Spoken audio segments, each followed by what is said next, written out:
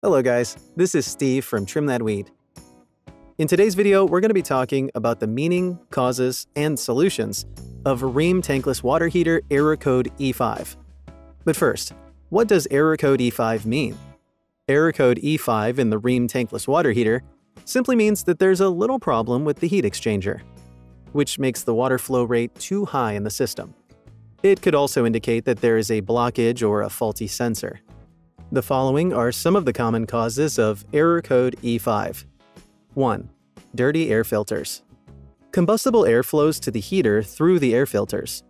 Therefore, when the air filters are dirty or clogged, there will be minimal airflow to the heater, resulting in incomplete combustion. Dust and other debris are common things that make the air filters dirty. 2. Placing the water heater in a less ventilated place. When you place the water heater in a room that lacks proper ventilation, there will be no proper air circulation, which isn't good for a flame. This is especially true if you're using a gas water heater, so you end up getting the E5 error code. 3. Excess water pressure. If the water pressure is too high, it will cause a problem with your water heater since it will not be able to keep up. This causes the heater to have an E5 error code. 4. Heat exchanger problem. The error code E5 in the Rheem water heater can appear because of a heat exchanger issue. This problem can be brought about by corroded heat exchanger that doesn't produce enough heat, and that leads to an improvement in complete combustion. 5. Blocked exhaust vent. The exhaust vent is responsible for removing combustion gases, such as carbon dioxide and heat produced by the water heater.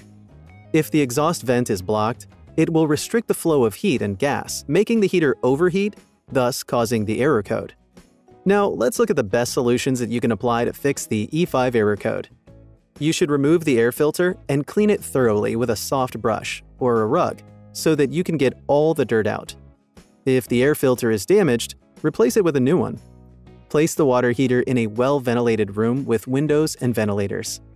On the issue of excess water pressure, you should try opening the water supply valve halfway. Also, you can opt to replace it with another unit. You should also replace a corroded heat exchanger with a new one. You can also use chemicals like hydrochloric acid to dissolve deposits of white calcium carbonate. Lastly, clean the exhaust vent regularly with a rag or brush, and in case it's broken, replace it immediately. Thanks for watching.